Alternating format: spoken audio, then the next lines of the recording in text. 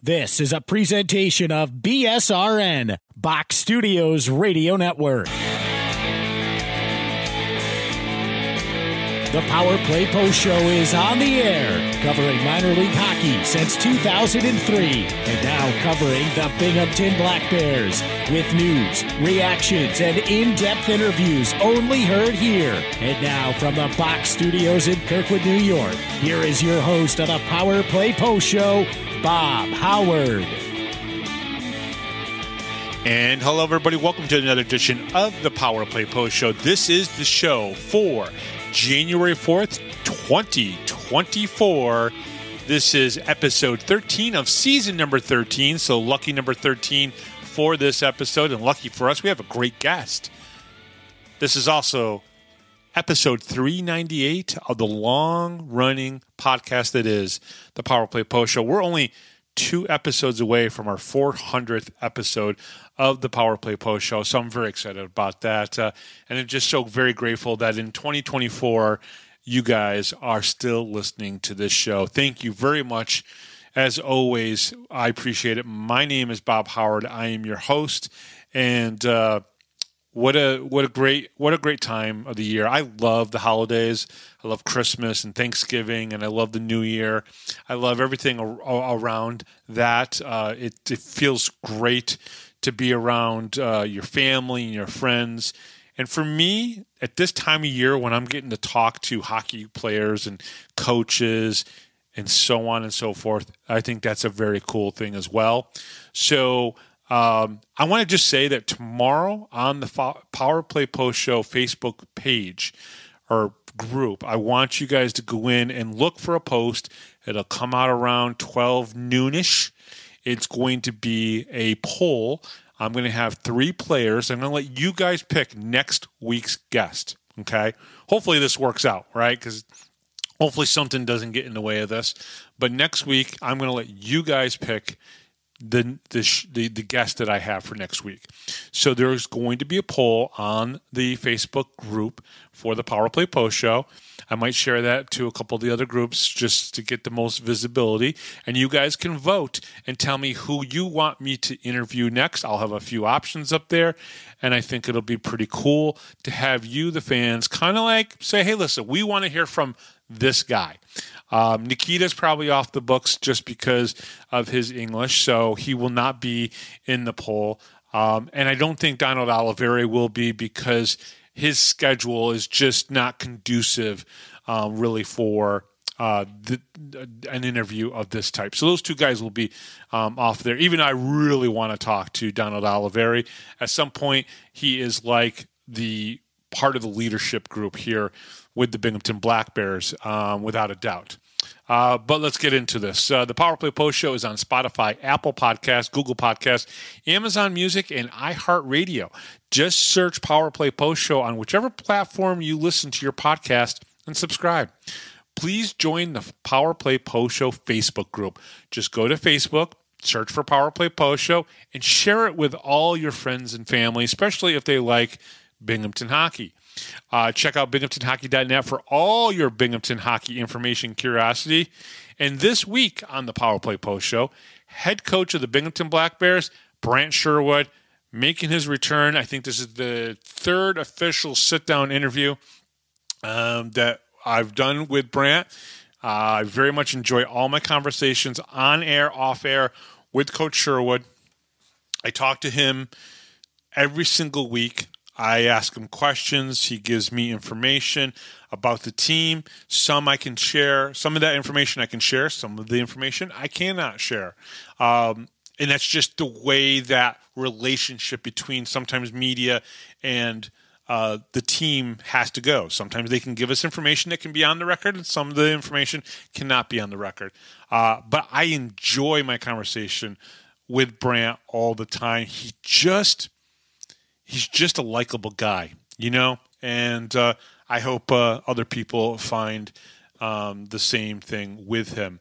So one of the things I want to do before I get into the meat and potatoes of this episode and everything is I want to bring up the binghamtonhockey.net page because there are there's some things that I've added to the page, which I've shared in the Binghamton Black Bears Facebook group, the fan group and everything.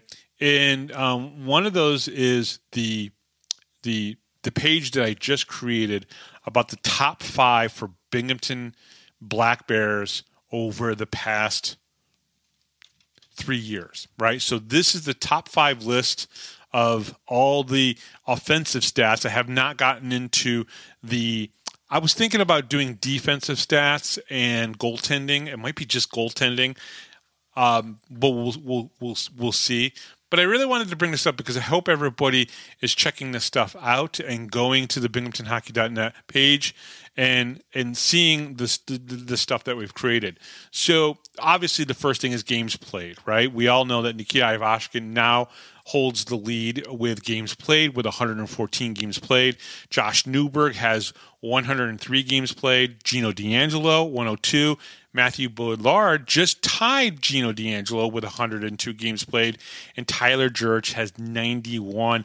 There were a couple other players that are starting to creep up to those guys, and that would be Tyson Kirkby, who has 87 games played, and Gavin Yates, who has 90 games played. So this upcoming weekend, Jurich will be tied by Gavin Yates, and probably sometime next weekend, Gavin Yates will be in the top 5 of games played in a Binghamton Black Bears uniform.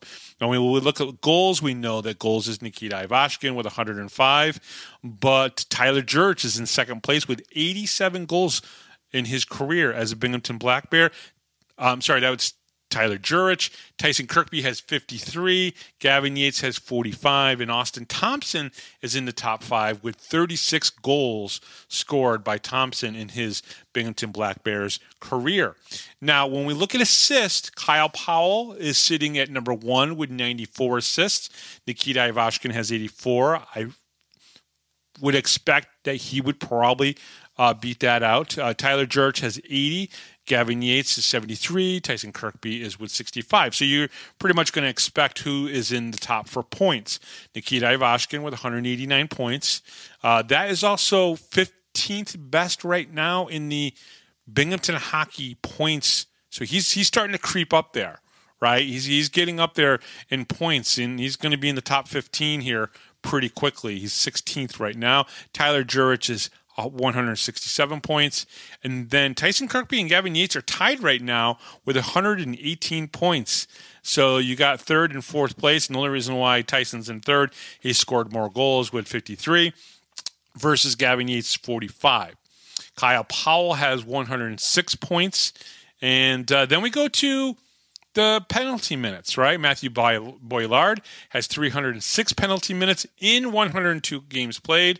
MJ Merkel's numbers are a little bit more, I guess, impressive in the sense he's probably had more fights than Matthew Boulard. He's played only 48 games for the Binghamton Black Bears and has 211 penalty minutes. If you break that down, it's about 4.6 penalty minutes. So he's probably got a few more fighting majors in there than Boulard does. But Boulard is taking a few of those 10-minute misconducts, which kind of adds up pretty quickly. Nikita Ivashkin has 200 penalty minutes. For him, it's mostly minors, and he's had, obviously, the few games where he had a couple 10-minute misconducts. Tyson Kirkby has 175 in 87 games, and Gavin Yates has 90 games played with 148 penalty minutes. So it's a pretty cool page. Go check it out and see these types of things that we do produce and put on binghamtonhockey.net's webpage. I think I also added recently Connor McAnanima's profile to binghamtonhockey.net as well. So you can see his game logs and his stats as well, which is pretty cool. And so I just wanted to bring that up and let people know this is the kind of stuff that we provide. We archive all the Binghamton Black Bears press releases and things of that nature. So they're up there. On the left-hand side, there's an Empire standings and the stats that you can see as well, especially if you're looking at on the desktop version. If you're looking on mobile, things get changed up and moved around. But please check it out. I haven't done a really strong push on binghamtonhockey.net, but I wanted to make sure that you guys were completely aware of it. So let's talk a little bit about this past weekend with the Binghamton Black Bears. They had an okay weekend. I don't want to say that it was horrible, but there were moments in the 3 games where it seemed like they may have taken the foot off the gas a little bit, right? Maybe in the Elmira game where they won 7-3, they might have done that just a little bit. Then we saw it a little bit in Danbury, and we definitely saw it in Binghamton on New Year's Eve, where when they were up 3-0, which was great. I think the fans, you were starting to get the fans in it, and then it just seemed like they kind of backed off a little bit. And I know that in the Danbury game, there was a late penalty that the Hat-Tricks took. And in that penalty, they seem to not really go for the kill, right? And it might have been in the second period. And I just noticed, I was like, wait a second here, they're on the power play and they keep backing up and backing up and backing up, and they were playing keep away a little bit. And I was really concerned about that. I was like, why are they doing this? And it seemed to be kind of something. Now, we talked to Coach Sherwood. You're going to hear that interview in just a little bit. And I think he had some of those similar feelings as well. But let's talk a little bit about the first game against the Elmira River Sharks. The Black Bears started off. They got goals from Andrew Logar and then Dakota Bond on the power play. And by the way, Dakota Bond and Andrew Logar are kind of creeping up there in the power play goals and those type of things, which is pretty good for the Black Bears. I did write about in one of my day after game reports about secondary scoring, and Andrew Logar is a part of that. Dakota Bond is a part of that. And I think it's really good stuff. So check that out. If you haven't seen my day after game reports this past weekend, go check them out. There's some good information, good analysis in there that I think is really important. Secondary scoring is honestly one of the most important things in hockey for teams to win championships. If you have your top line or your top goal scorers scoring about 36 to 40% of your goals, and the rest is spread out, distributed amongst the rest of the team, what's important is that you still get that kind of scoring when you go into the playoffs, right? You still want your goal scorers to get that 36 to 40% of your scoring, and then the rest of it needs to be spread out. The nice thing about the Binghamton Black Bears going into this weekend, there's probably only going to be one player that hasn't scored a goal for them, and that person just hasn't joined the team yet, but is expected to. And I don't need to name names. You know who I'm talking about, right? So just to understand that when that person gets a goal, every person on the Binghamton Black Bears will then have a goal scored, and it's spread out pretty good. That's why this team is special. It's because you have 3 guys that are scoring the bulk of your 36 to 40% of your goals, which in this case, the Black Bears, 40% of their goals is coming from 3 guys. Tyson Kirkby, Connor Smith, and Nikita Ivashkin. The rest is spread out amongst everybody else. And when you look at the numbers, and, let me get off of Motor City, who is our opponent this upcoming week. But when you look at Connor Smith, Tyson Kirkby, and Nikita Ivashkin, now they normally, the 3 of them are on different lines. Okay? See, now I'm going off into a tangent about secondary scoring, but this is very important, right? It's spread out so well on this team, and that's so important, right? Jesse Anderson only has 2, but he has 21 assists. He's been in a different role this year. I'm not going to say that 2 goals is bad for Jesse Anderson. It's not. He's also been a part of 23 different goals that have been scored by the Black Bears this year. 2 that he's scored and 21 assists. That's not bad. It's not bad at all, right? But you have Dakota Bond with 6 goals. 5 of those are on the power play. So he's chipping in an important part of the game. Donald Oliveri has 8 goals. He has 3 power play goals, and he's done that in 10 games. Gavin Yates has 7 goals. Austin Thompson has 7 goals. Andrew Logar has 7 goals. Thomas Ray has 7 goals. Josh Fletcher has 6 goals. Okay? Matthew Billard, we don't expect him to score a lot of goals.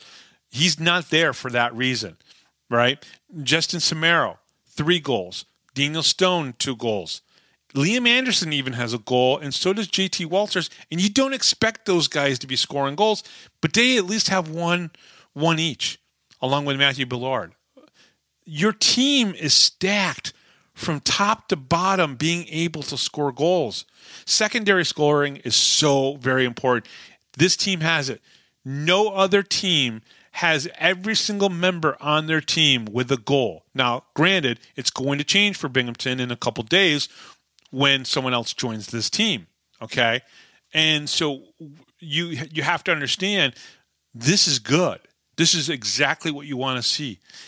No, Connor Smith and Tyson Kirkby and Nikita Ivashkin are probably not going to win the scoring title in the FPHL at the end of the year, but they don't have to. Because if every single person on this team puts a couple pucks or 10 pucks, I mean, if you think about it, they have 3 guys with 10 goals or more. Within a few weeks, you could have Donald Oliveri at 10 goals. You could have Gavin Yates at 10 goals. You could have Austin Thompson at 10 goals. You could have Andrew Logar, Thomas Ray at 10 goals. That's pretty awesome. That's where not 1 line, not 2 lines, not 3 lines, but all the lines are scoring. Everybody, Josh Fletcher and Andrew Logar every single night are on that third line on the do the lineup card, right? Always down at the bottom. They have 13 goals between the two of them. And then Samaro has 3. Tommy Ray has 7. All from that, what we would consider the checking line or the gritty line, whatever you want to call it. The Black Bears have scoring from top to bottom. That's pretty awesome. And obviously, a couple guys on D that can do it as well. They can score goals.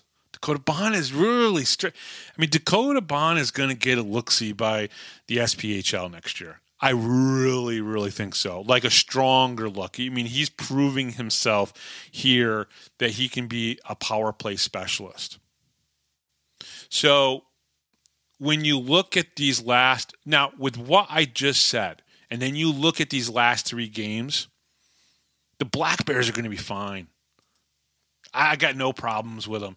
They won the game in Elmira. They needed to win that game. Andrew Logar had a power play goal. Dakota Bond had a power play goal. At the end of the game, Nikita Ivashkin, he chipped in with a power play goal, right? So, Andrew Logar had 2 goals in the game. Dakota Bond had 2 goals in the game. Nikita Ivashkin had 2 goals in the game. That was a good game, right? They dominated that. They dominated Elmira, even though I think Elmira had their moments in the game. Okay, you put Tyler Jurich in that game because I don't think he became a standard contracted player. I think on Saturday, right? But you put him in that game, and maybe the game's a little bit different. Maybe another extra goal for them. He's got a great shot, just like Donald Oliveri. So then you go to Danbury, right? So the team obviously plays in Elmira, comes home, sleeps in their own bed, gets up, and then they drive down to Danbury for the game. And obviously we all know this game went to overtime, and the Black Bears lost in overtime.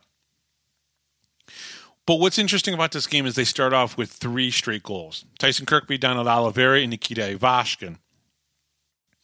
Then the Hat-Tricks take a timeout, reset themselves, and Johnny Ruiz, who I asked Coach this, and you'll hear this a little bit later on. I said, listen, you got to say something nice about the Danbury Hat-Tricks. And then I asked him about Johnny Ruiz. 12 seconds after Nikita Ivashkin scores the third goal, the third goal, right? Second power play goal on a double minor that happened. Johnny Ruiz, they take a timeout. Johnny Ruiz goes out there and scores a goal 12 seconds later because that's what good players do. And he is a good player.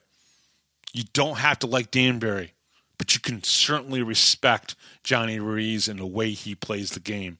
And he plays the game right a lot of the times, most of the time, if not all the times. And then 3 minutes later, just shy of 3 minutes later, another shift out there, and he's just, doing what he does, and he scores another goal. And this is how I feel about it. Once he scored that second goal, this game was over. I know that sounds like, what am I saying, right? But the momentum was there the whole game now from then out for the hat tricks. And this was a great game. Don't get me wrong, this was a great game. Danbury then scores another 2 goals. They're up 4-3, right? And doing what Black Bears do the best, they get another goal from the third line. Justin Samaro scores a goal, 14-11 into the third period, right? You think it's over, it's done, it's out. They get like 9 straight shots, I think it was, something to that effect. If I go back to the actual play-by-play and whatnot, I'm pretty sure it was like 9 or so shots. It started at the 12-minute mark with Trout in for a high-sticking penalty. And then all of a sudden, 20 seconds later, they get that first shot on goal. And then they basically get every single shot on goal.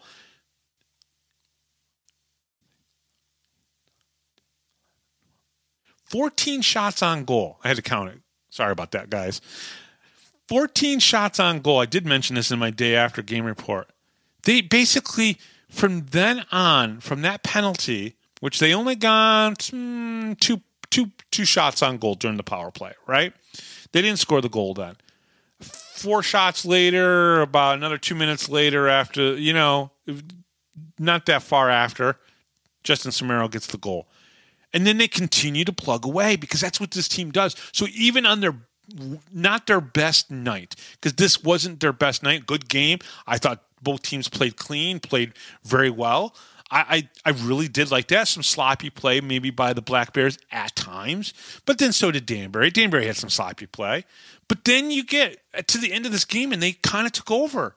And they were looking. But unfortunately, Liam Murray was just at that point playing well, right? He'd only given up 4 goals. The Black Bears, Sam Levici only gave up 4 goals. And then they go into the overtime, right? And in the overtime, there's a Donald Oliveri. Well, there's too many men on the ice served by Donald Oliveri, which they got in the third period. So that's a little sloppy. So maybe not thinking. Maybe they were tired, exhausted, whatever it might have been. Doesn't matter. It was real. It happened. Same thing in the third period. If they called it in the third period and they didn't call it in the overtime, that's BS, right? And Danbury would have every right to, have a problem with it. But if they don't call it in the third period and they don't call it in the overtime, I'm fine with that as well. But they called it in both periods. So it is what it is. And then they get the power play goal to win the game. And it's their first win in like 7 tries against Binghamton, right? So you got to give them credit. They fought back. Then you get to the game on New Year's Eve, right? And this game, I thought, you'll hear the comments from Coach Sherwood in just a little bit and everything, but I thought it was coming. I thought it started off okay. Danbury gets the first goal on the power play, right, and then you get 3 straight goals from the Black Bears, right, and it took a long time in between those goals, right. Black Bears scored 9:42 of the first period to tie it up with Josh Fletcher getting a goal. And then it was 14:28. So about 5 minutes later, they get another goal from Tyson Kirkby, right? Then 19:39 in the period, second period, they get a goal from Thomas Ray. So basically that second period, there really wasn't much happening. A lot of back and forth play, some shots on goal happened, 14-14. The middle period was probably the most even played period by both teams in both days. And the shots on goal proved that. And then Thomas Ray got that goal at the end of the third, at the end of the second. So you're going into the third period at home on New Year's Eve, full crowd, 4,893 people were in attendance. And then the second period, or the third period, the Black Bears just got beat. They just got beat. It's really what it comes down to. Connor McAnanama got beat for 2 goals by Jacob Ratcliffe and Kyle Heitzner beat him. It's just that simple. They play into the overtime period. And again, in the overtime period, this time, for this particular game, this was all about the Black Bears. You know, a couple shots by the Danbury Hat tricks. The Jared Yao goes in for, well, he gets a 10-minute. Well, Johnny Ruiz gets a slashing penalty 20 seconds in, right? And the Hat tricks still got 2 shots on goal. But then it turned to the Black Bears. And the Black Bears started to dominate the overtime. But it came down to nobody scored. Jared Yao gets pissed off at one point and verbal abuse of the official, 10-minute. So he's out. And then they go to the shootout. And in the shootout, again, Danbury scores a goal. We don't. They win the game. Okay? And I asked Coach about this at the end of the interview. You got to listen to the end of the interview. You'll hear him, I'll say, are you worried for your team when you go into a shootout? And he said, absolutely yes. It was so definitive, he didn't even think about it. He didn't try to sugarcoat it. He basically said yes. And they've been working on it this week. Couple more drills being put into practice to try to work on this. He knows. He sees it. He sees what I see. And I saw in the first couple. They don't even feel comfortable going down and trying to take those shots. And I can ask players all day long, and they'll say one thing or another, but that's what coaches and media are supposed to do. We're supposed to critique a little bit. And the one thing, if this is the one thing, he's okay with it, but he really wants to fix it because he doesn't like to lose. And you'll hear him say that in a little bit, right? But he doesn't want to lose because of a shootout. He'd rather win before the shootout, 3-on-3 in the overtime, or even in regulation. He'd rather win. He does not like to lose. So that was basically the weekend. I don't think the weekend was horrible. They got points in every single game. Understand this. This is another thing I talked about in one of my day after game reports. The Black Bears have won 12 games at home, and they've only lost 2 games in the shootout at home. They are 12-0-2. Those are great numbers. This is what you build on to get to the championship. So that's pretty cool. So the next thing I'm going to go over real quick is the Motor City Rockers, okay? The Motor City Rockers are coming in on Saturday. It's the only game for the Black Bears this weekend. If you're going to the game, be safe. It's going to be a little bit of snow out there. It's going to actually finally feel like hockey season and look like hockey season with some snow. And in the Binghamton area, there is snow projected that will start sometime in the afternoon and get heavier in the overnight. There's your weather forecast. You don't need to go anywhere else. I'll give it to you right here on the Power Play Post Show. But either way, Motor City's coming into town. Now, what do we know about Motor City? Well, we know that they're second place right now in the Empire Division, right? They got moved over a few games into the season. FPHL made a decision to take them from the Continental, move them over into the Empire, which makes more sense because Binghamton at least plays against them, Danbury plays against them, and I'm pretty sure Watertown and Elmira do as well. They are 11. They're actually 13 5-4 in 22 games. They started off really, really, really good. And even though they've tailed off just a tiny bit, they are still one of the stronger teams in the league. They have a similar defense and goaltending situation as we do. Although I think we have 3 very good goaltenders. They have Trevor Babin, right? They don't score as much as the Black Bears do, but they're not that far behind. We've scored 112 goals in a season in 24 games. They've scored 93. I think the average between us is 4.2 goals average for them. And the Black Bears, I'm pretty sure it's 4.7. So you have to understand they're not that far off from the Black Bears. So they've won their last 2 games. They did lose, unfortunately for them, not for us. Unfortunately for them, they have lost Trevor Babin. He's been suspended for 3 games. They do play Friday night before they come to Binghamton. They will play, I believe, in Watertown, and then they travel down to Binghamton for a game on Saturday night at 7:00. This is a good team. You'll be surprised on the way they play. Declan Conway has 11 goals, 9 assists for 20 points.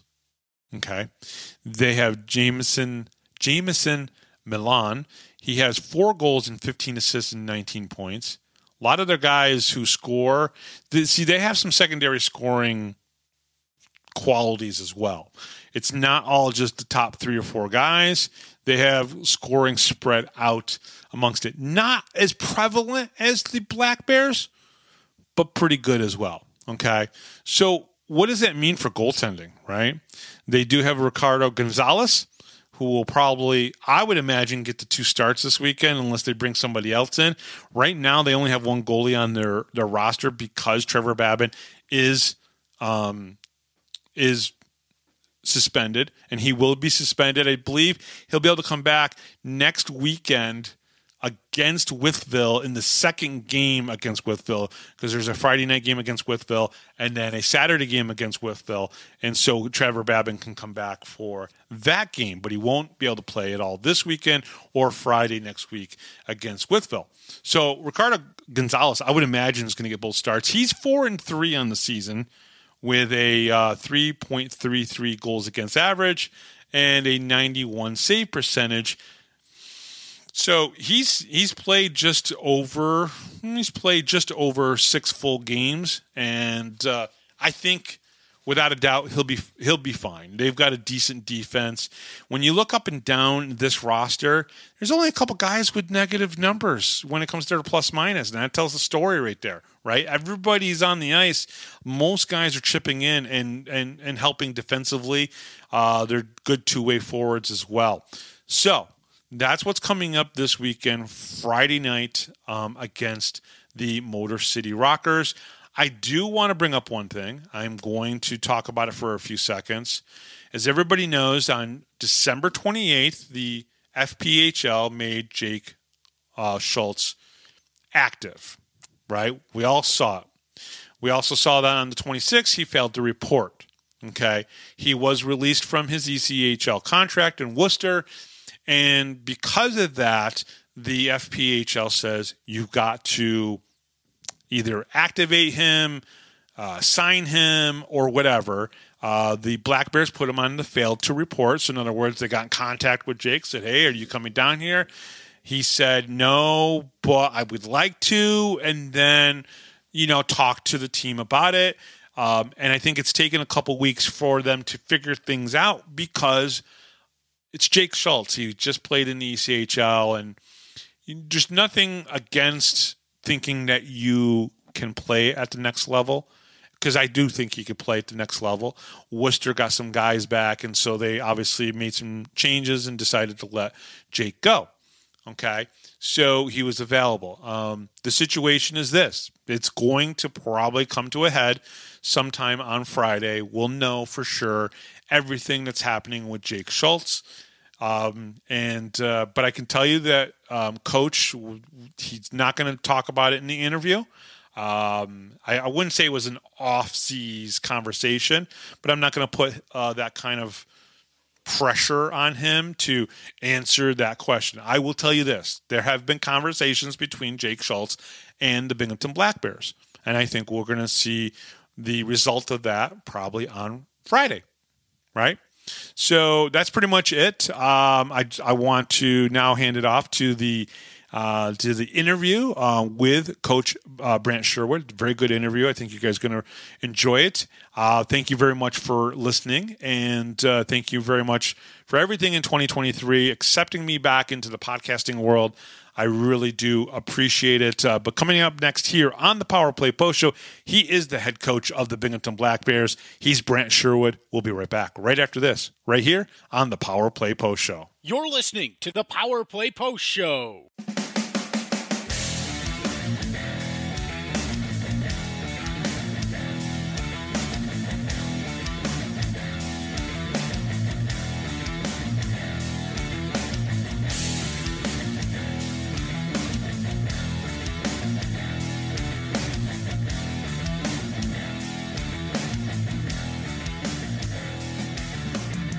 Here is another Power Play Post Show interview exclusive with Bob Howard. And welcome back, everybody, to the Power Play Post Show. First guest for 2024. Makes complete perfect sense. We've already seen the 2023 portion of the schedule completed. We've already seen 50% of the home games completed for the Binghamton Black Bears. So I figured, why not bring in Coach Sherwood to have another conversation to see how the first half of this season has gone for his squad. So, Coach, welcome back to the show. It's always great to talk to you. I think sometimes we talk 15, 20 minutes before we even get rolling in these interviews sometimes, but it's just great to hear your voice again. Hey, well, thanks for having me back. Excited to join today. So let's talk a little bit about this season so far, because some of the numbers out there at home, 14 games so far. That's the halfway point for the home games. You guys are 12-0-2. You have not lost in regulation at home, and your only two regulation losses have been on the road. I think one in Elmira, one in Watertown, if I remember correctly. Or actually down in Carolina, Winston-Salem. Talk a little bit about the home ice advantage that you guys have here in Binghamton. Well, we just feed off the energy of the fans, and I think everyone knows about our locker room and our setup, and it's a nice, comfy country club in here. These boys work hard, but they get treated very well, and that's kudos to the arena and Andreas for taking care of these guys. Even just like having breakfast at the rink every day, it's awesome, and it's all thanks to our fans and our owner Andreas for kind of having this set up, and it's been great playing at home. It's awesome. How's the leadership been for this team? Obviously, you're the main point. You're the number one leader on this team. But talk a little bit about Tyson Kirkby, JT Walters, and your captains. What has it been about these guys so far that you think has helped make this team click? Because it starts with leadership first, in my opinion. Yeah. So Tyson, he's my right hand man. I bounce a lot of ideas off him. I'll go over lines, deep pairs, power play units, and kind of pick his brain, see what he's thinking, and then just his voice in the locker room and his actions on the ice. So like he'll say something and then he'll back it up with his next shift. And his hockey IQ it's I don't know, right up there with mine. It's probably past mine by now, but he is such a smart player, and he's just someone that the guys can learn from. And then with Jesse and Wally, they're just kind of that common presence. Like Jesse, he's just a utility knife. Like he can do just about anything. I'm surprised I haven't put him in net yet, but just a total soldier. And he's moving back up to forward this week, and I asked him, like, what do you prefer?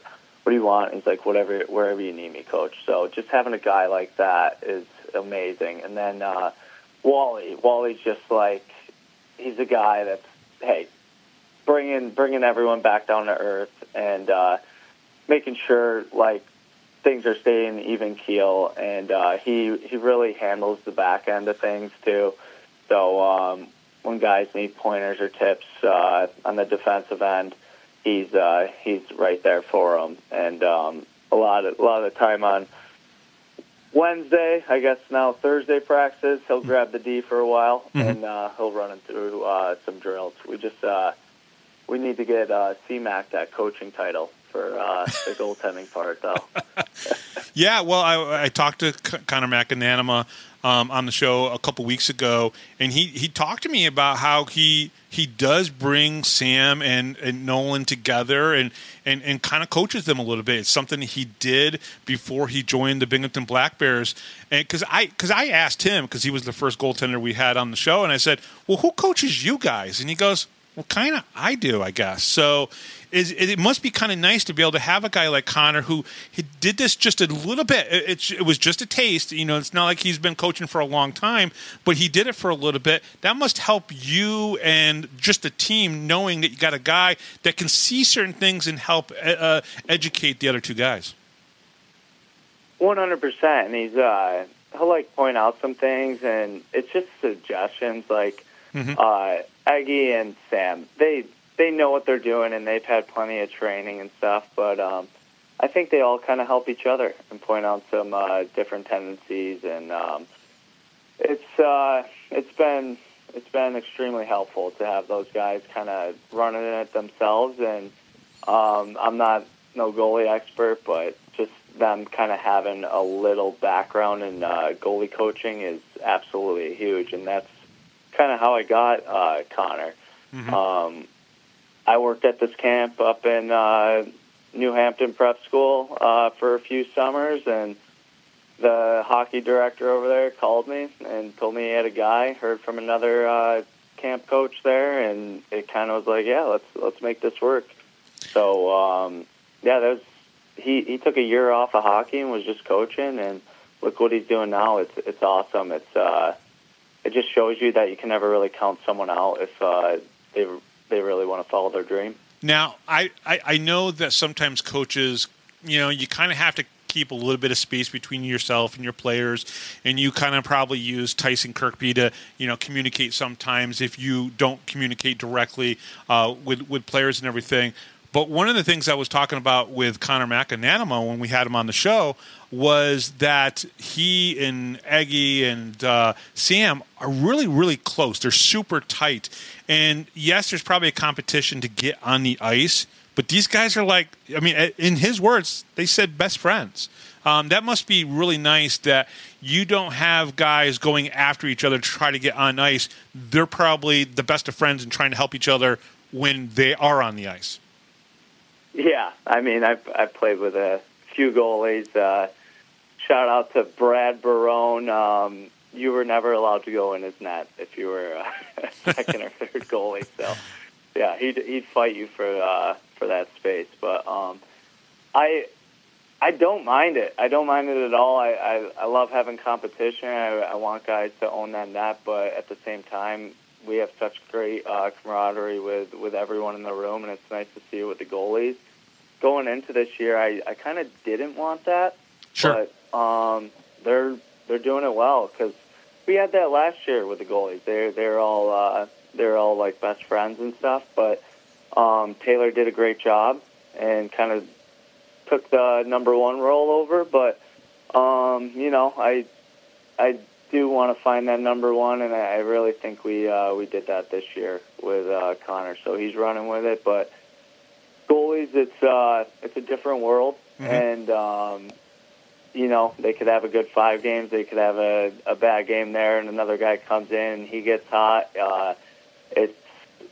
There's not too many Valeskis or Bobrovskis or Shesterkins out there. You usually have a tandem, and you never know how it's going to go. Look at the Vegas Golden Knights last year. I think they had 4 goalies for playoffs, so you do need to have depth in that position. So let me ask you this. On December 23rd, just before Christmas, you were able to give the goaltenders really an early Christmas gift, and that was basically, hey, we're really down on players, and we really need to dress all 3 of you. I got to imagine, and I said this on the show, and I truly believe this, that must have been a special moment for all 3 goaltenders to be able to come in and go, we're all 3 dressing. And that had to be a kind of a cool moment for really kind of everybody involved. And I know sometimes you can't step back and take a look at things when you're in the heat of it, but it's a pretty cool thing. It's amazing. And, the fact that happened, it is pretty cool. And it's funny because we were playing Watertown that weekend, and that Friday night game, I did not like our game. It almost felt like a loss in our room. Really? The way I talked to these guys after, I was like, I'm a little disappointed in everyone in the way they played because I thought Watertown had a bunch of chances, and we gave up too many odd man rushes. Sure. And I didn't think we were too hungry that night. And the next morning, guys are sick. A couple guys hurt. I'm like thinking, how the hell are we going to pull this off? And Don Oliveri comes into my office, and he's like, "Hey, McAnonima is he's on the ice playing player right now. Like, he whispered in my ear and told me to ask you, like, is there any shot?" And I was like, right on the spot, I was like, let's do it, because it was very dull in our room, and like, yeah, we were winning a bunch of games and stuff, but it was just like the perfect shake-up. Sure. And I went out to the optional skate. I'm like, "Hey, you're going tonight." And I had to call Don Kernan first to see if it was like even legal. Did you really? He gave me the approval. Okay. And he's like, "Yeah, no problem. You can start him and stuff." And it was awesome just seeing him in the goalie jersey. Yes. I didn't know if I was going to actually put him out there, but okay. We were having so much fun on the bench, and the boys were kind of egging me on, like, "Come on, he needs a shift," and they're staying in the first period. I'm like, no, not a chance. Like, in my mind, I was like, offensive zone draw, maybe get him out there, tell him to take 15 seconds, and then get the hell off, because I don't need anyone getting hurt. Well, yeah, exactly. And Tom was saying no too. He's like, don't let him do it. And me and Tom, like, fingers crossed. We were. I was sweating that nothing would happen, because that would look very bad on the team's part if something bad happened. But what an amazing moment! Somehow he gets an assist out of it. He tips the puck or something. It might be a little bit of a phantom, but so happy to see him get on the score sheet and then watch the boys kind of rally around him, and then seeing the goalies celebrate at the end. It truly was special. Was there any kind of surprise when I think it was JT Walters decided to get every penalty he could in one moment that he's had all season, all in one shot, and you had to actually put him in the penalty box, and he gets out onto the ice, skates across. The fans cheer like crazy. They cheered for a guy going to the penalty box and everything. Were you surprised? Were you like, holy crap, these people in Binghamton just understand what's going on? And it must have been a pretty cool thing that you heard them cheering for Connor going over to the penalty box. Yeah, I think pretty much the whole bench was like, we're excited, but we were laughing, and it just goes to show you that how passionate this town is for hockey. Sure. And how attentive they are. They know who the guys are, and I think what plays a part in that is not having a revolving door here. Like, there hasn't been too much player movement, and even some of the player movement that we've had, like I brought Samaro back, and look at him now, and how that third line's doing, and it's just cool. It's really cool to keep a team around like that, because you don't see that in pro hockey often, and that's what makes this group so special, is that we've stuck together for like the past 3 months, and you really get to know each other and develop chemistry on and off the ice. One of the things that I said during the stretch where you have somebody sick, Connor Smith was out for a little bit, Nikita had his suspension and everything. One of the things I said was the great thing about Andrew Logar, Josh Fletcher, Thomas Ray, and Justin Samaro is that all four of those guys are the ideal utility players where you could pluck them from the third line and put them in a spot on the first or second line, and it seems to work. How fortunate do you feel about those four players being the bottom end of those forwards? But it's not really a bottom end. They're like just these great utility players that can just do anything that you want. And I talked to Andrew Logar about this, and he said, listen, I'll just do whatever coach asks me to do. That's just, shows the character these guys have, and how lucky we are to have those type of people in our room that are willing to be selfless and put the team first. And, I shook up the lines a little bit this week, and it's kind of like I know at the beginning of the year I said 3 first lines, but it kind of feels like 3 second lines, which is also great for me in the squad, because we got a little grit on each line, we got some skill, little mix of everything. So yeah, it's awesome to see those guys progress. They might not have been the prettiest hockey players at the beginning of the year. Mm-hmm. But once they start building that confidence, you see that they do have the skill of Tyson Kirkby. They do have the skill of Gavin Yates or Connor Smith.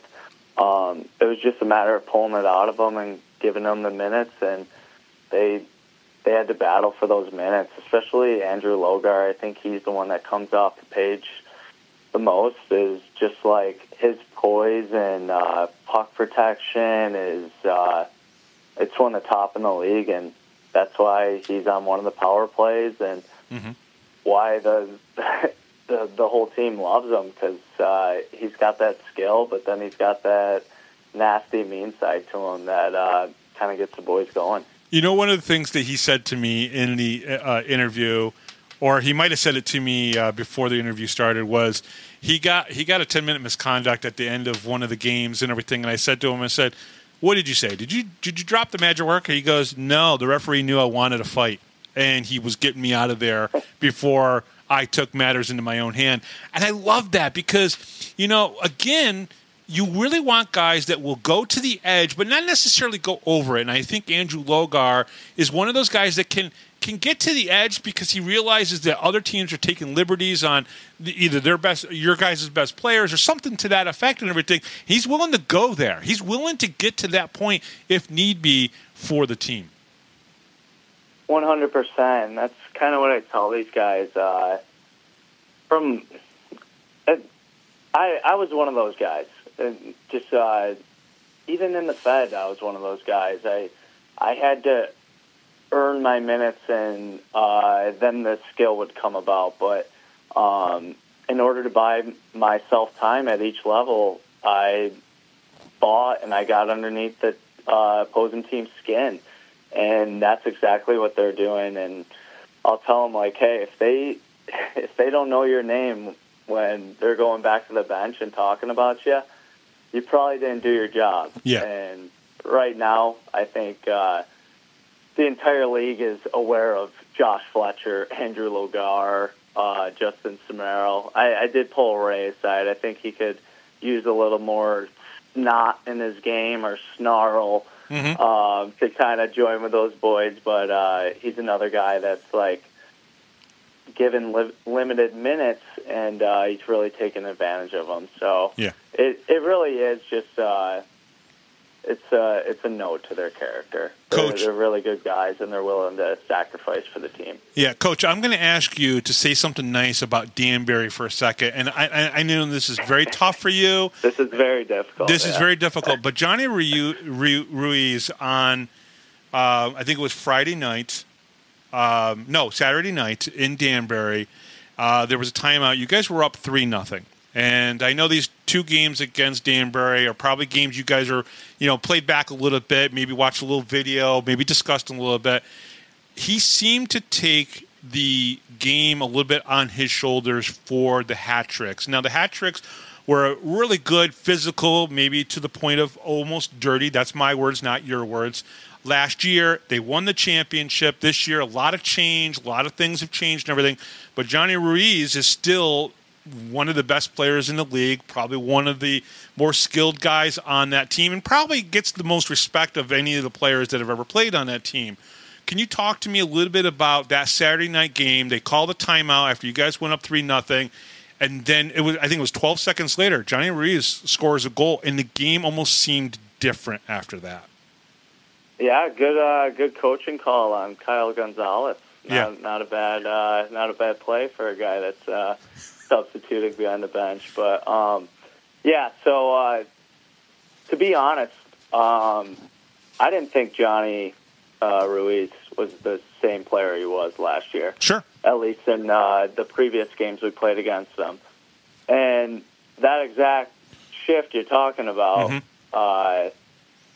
Tom and I looked at each other and goes, "Here comes Johnny," and you could just see the motor on him. Like, yeah, he had an intensity about him that caught us sleeping, and we weren't ready for it. We thought we were going to run him out of the building. And Danbury they're known for that. They're known for hanging around games and just staying in the fight, but they're also known for slow starts. And we've been taking advantage of them on the slow starts, but for some reason we get a little complacent and let off the gas, and Johnny has 2 shifts in a row where he kind of takes over individually, and it really bites us. And, you go into, I believe, the second period 3-2 instead of up 3-0, and that's a very different game. Then, kind of have a tough stretch in the second period, and yeah, we clawed back, and that's one great thing about our team is, like, you can never count us out. And nope. I know we were on top there, but even in a 5-1 game where we're down, or team comes back on us, I still wouldn't count us out. We can really, I don't want to say flick the switch, but we can really turn it on at any moment. They just need to be reminded sometimes. But, yeah, Johnny is a great hockey player, really good on draws, and he's very tenacious out there. I definitely respect him, and I respect Billy. I respect a lot of guys over there. I just don't respect their hospitality and the way they treat away teams. Sorry, I just had to get it in there. No, but it's something the league needs to clean up, and it's very frustrating. It's very understandable. I'm not going to ask you to talk about the incident and everything that happened, but obviously, you can respect some of the players on the ice. You can respect Billy McCrory, who I think is actually a very smart coach. I think he's a very talented coach.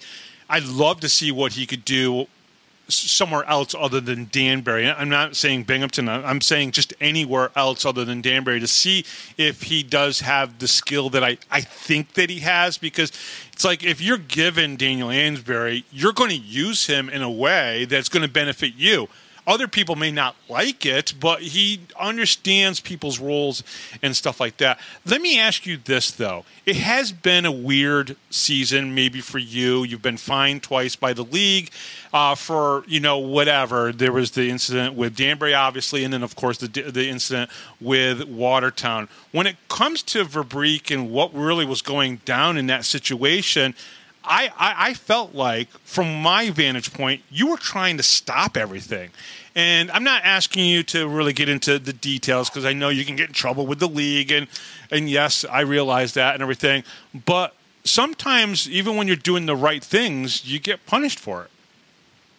Yeah, and it's more so for the guys. Yeah. Like, not the Danbury stuff. I don't even, half the guys don't even know that situation. Right. I mean, they probably hear rumbles of it from our captains and stuff, but I don't involve them in that. But as far as the Watertown, I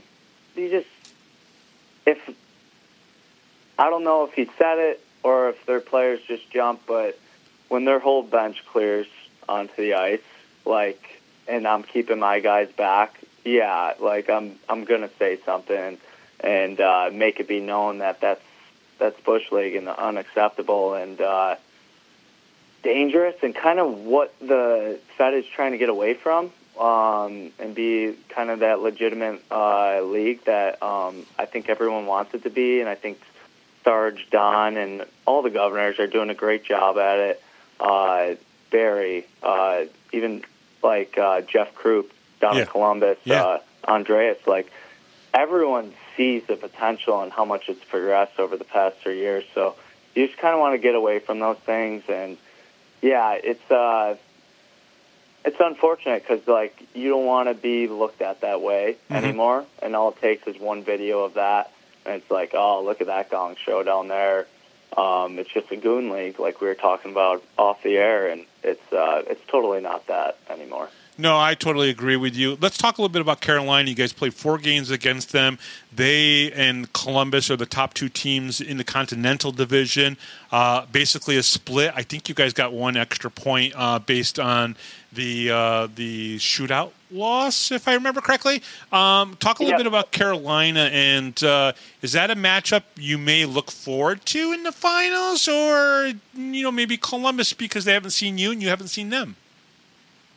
I'd like to play Columbus because, I got some history there, and sure.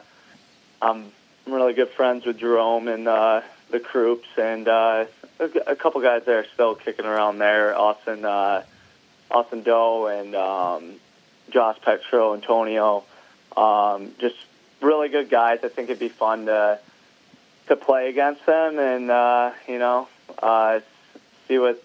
see how we match up, but at the same time, like, it could be either one of those teams, and I don't want to count out the other teams, but I do think they're well ahead, and we saw that with Carolina, and the fans saw it here. It was a really top-notch game, and the thing with Carolina is those guys have been together for a while. Yeah.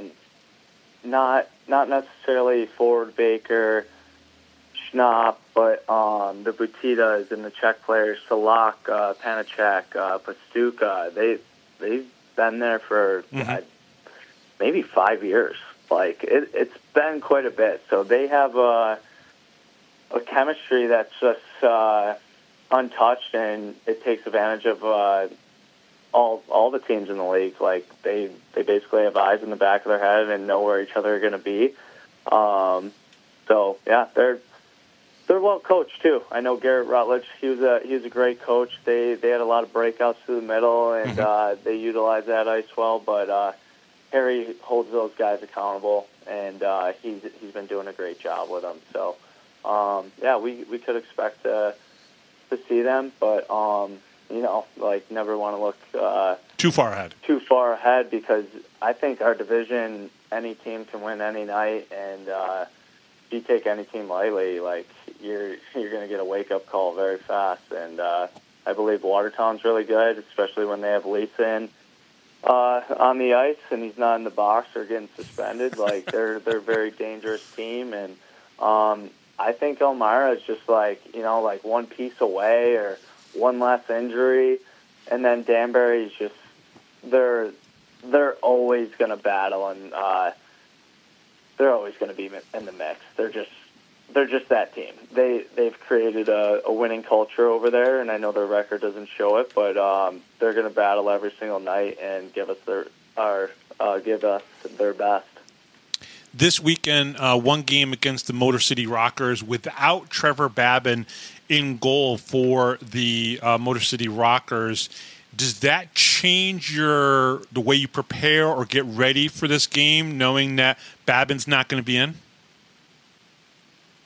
No. Like some of the guys talk about it, they're like, oh, Babin's suspended and stuff, but they're another team that's well coached, and Gordy over there, when we were going into Michigan last year to face them, I was like, I think this is the best team. I was kind of a little like, I wanted that team a little bit because they work their tails off, and you can tell they might not be the most skilled, but they're up in your face. They're hard on the forecheck. They're difficult to play against in front of the net, and they're a feisty bunch. And yeah, it does kind of stem from their goaltender Babin. He's got that attitude and flair to himself, and he's not afraid to talk some trash and stop the puck immediately after. So, I mean, yeah, I like that we're not facing them, but I do think they have some good backups that have been getting the job done. That looks like they have some good save percentage and low goals against. So yeah, there's a lot of good goalies in this league because there's not multiple positions there. Yeah, that's very true. Let me ask you this before I let you go. Coming into this weekend, how do you handle a Friday practice without there being a game Friday night? Is there any change the way you would handle Friday? Would it be basically like a Thursday practice, or did you guys move everything up because of New Year's Day? 100%. So it's just everything's moved up. So our normal Thursday practice of special teams and maybe a little tune-up with your line. Mm-hmm. Yeah, that just carries into Friday. So everything got pushed back, especially after a 3-game weekend. I made Tuesday optional, but we still had 10 guys in here working out, maybe 4 or 5 guys on the ice. They didn't have to show up, but that's just the type of group we have. They like coming to the rink, and they treat it like a job, and they've been true professionals this entire year.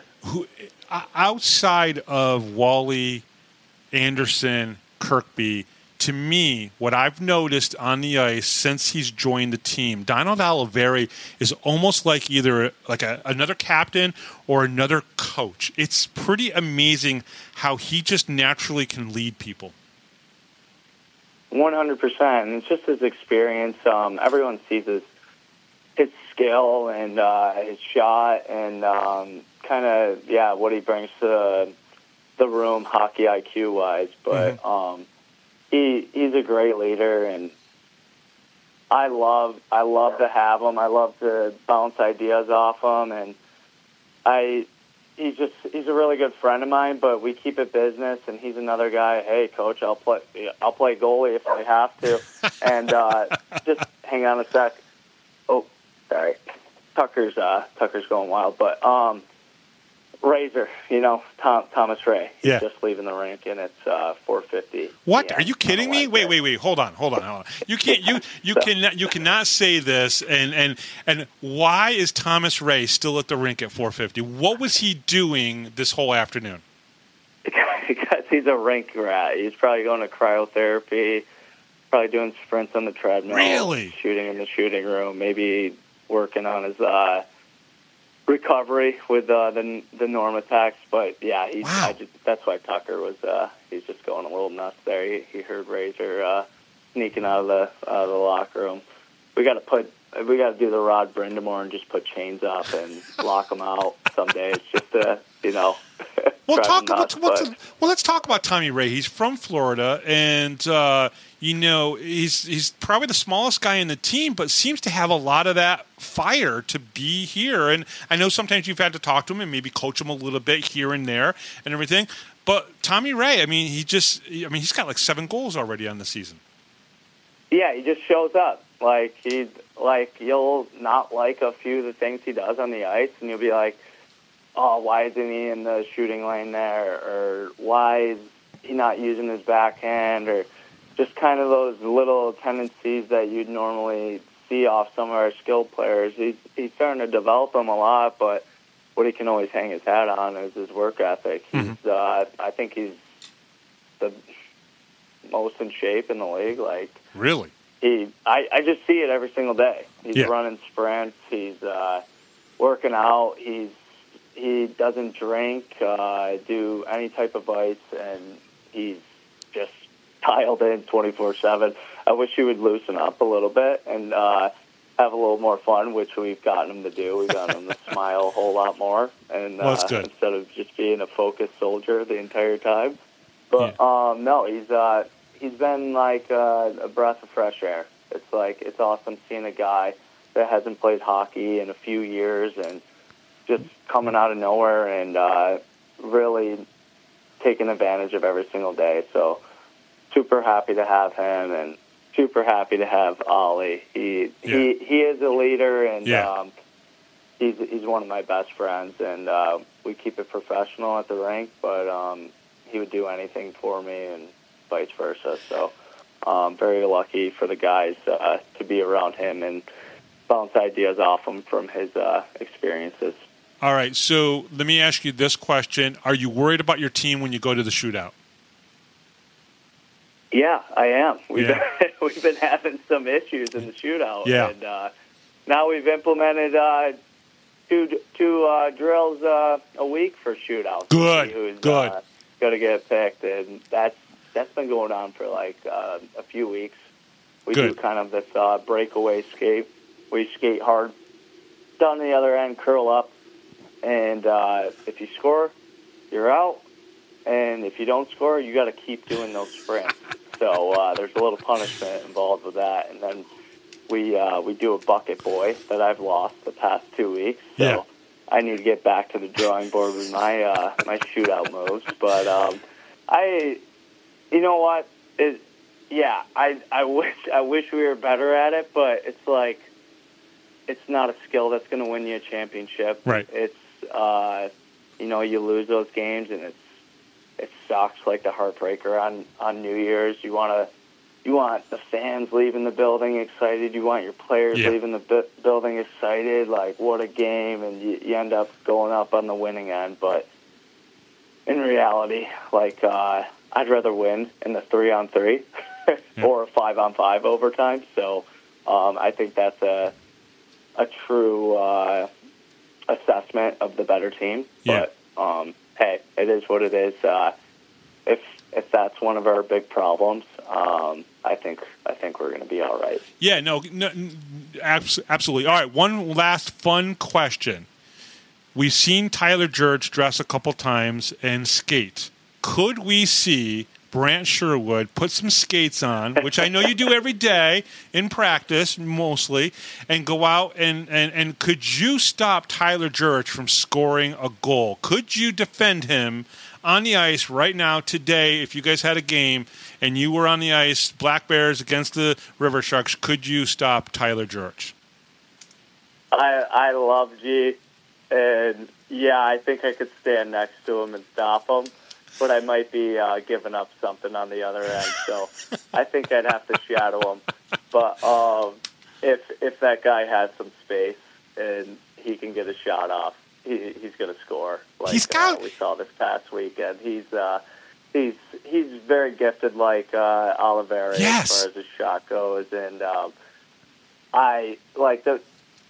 We still tell Jurich stories. We still tell Yarwood stories in the locker room and stuff. So we love those guys, and we're happy that they're part of this organization. And it's fun playing against them. Great. I think at the beginning we were kind of like feeling each other out. You know, you still have that competitive nature to want to beat. And I mean, I'm not as a coach. I don't want to kill or hurt the other team, but like you still you don't want to see them win against you, and it really bothers you. But no, I really respect him as a coach and as a player. He's awesome, and I don't think there's maybe Ollie, but there's really not a better guy that shoots off that flank than Tyler George. Yeah, I know both of those guys, Donald Oliveri and, of course, Tyler George. Just that shot is just, and of course, the River Sharks and himself probably can't resist getting him back out on the ice. It's good to it's a way to put asses in the seats and maybe score some goals. And I mean, he's the only guy in the FPHL that's scored over 300 goals in his career, so that's pretty awesome as well. Coach, good luck this weekend against the Motor City Rockers. This is a big game. I don't want to say it's a big game, but obviously it's a statement game because you want Motor City to know there's a reason why you guys are number one in the division, and beating Motor City would be a really statement game to make and everything. So good luck this weekend. Yeah, that's what we're looking to do. We're looking to bounce back. I don't expect this team to lose 3 times in a row. I don't care if it's overtime or a shootout. So, yeah, we'll be putting our best foot forward this weekend. And thanks for having me, Bobby, and I look forward to talking to you soon. Awesome. And he is Coach Brant Sherwood from the Binghamton Black Bears. And we'll be right back right after this, right here on the Power Play Post Show.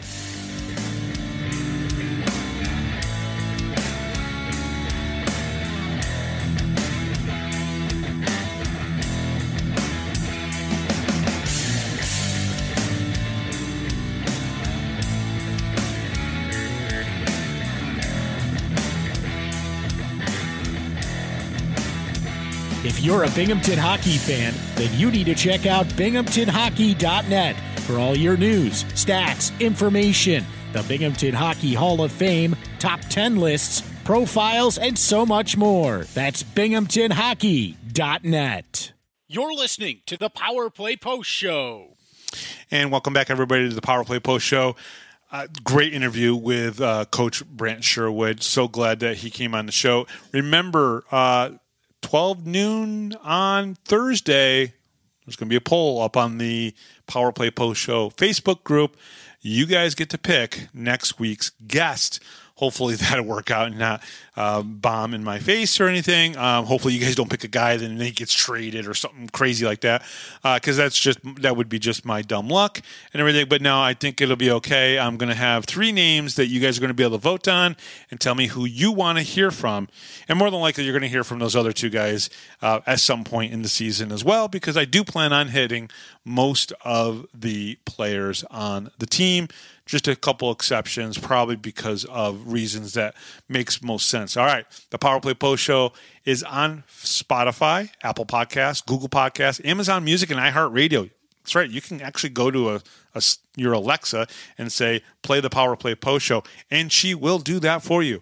Just search Power Play Post Show on whichever platform you listen to your podcast and subscribe. Please join the Power Play Post Show Facebook group so you can vote in our poll tomorrow or today.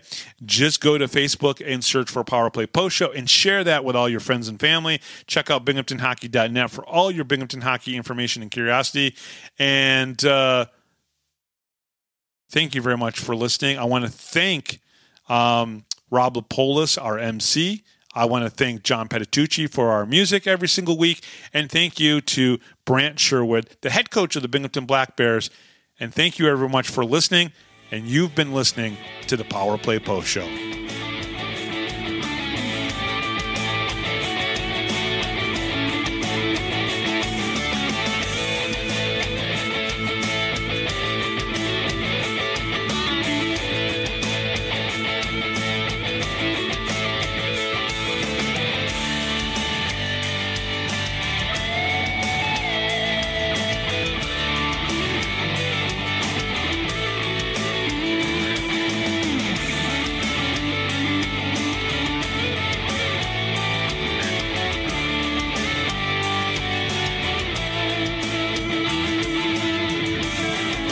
Thanks for listening to this edition of the Power Play Post Show. Be sure to tune in next week to the Box Studios Radio Network for all the latest Black Bears news and interviews from around minor league hockey. The Power Play Post Show would like to thank John Patitucci for all the music you hear on the show. You've been listening to the Power Play Post Show.